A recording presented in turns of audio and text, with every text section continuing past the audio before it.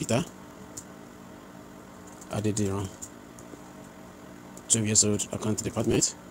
John Okoli, 13 years old, audit department. Adeola.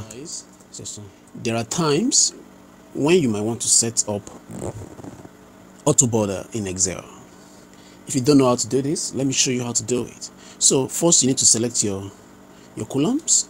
All right, you go to conditional formatting, go to new rule. We're going to use the last rule. Use a formula to determine which cells to format. Okay, so we're going to click on this, select this. So we can select this.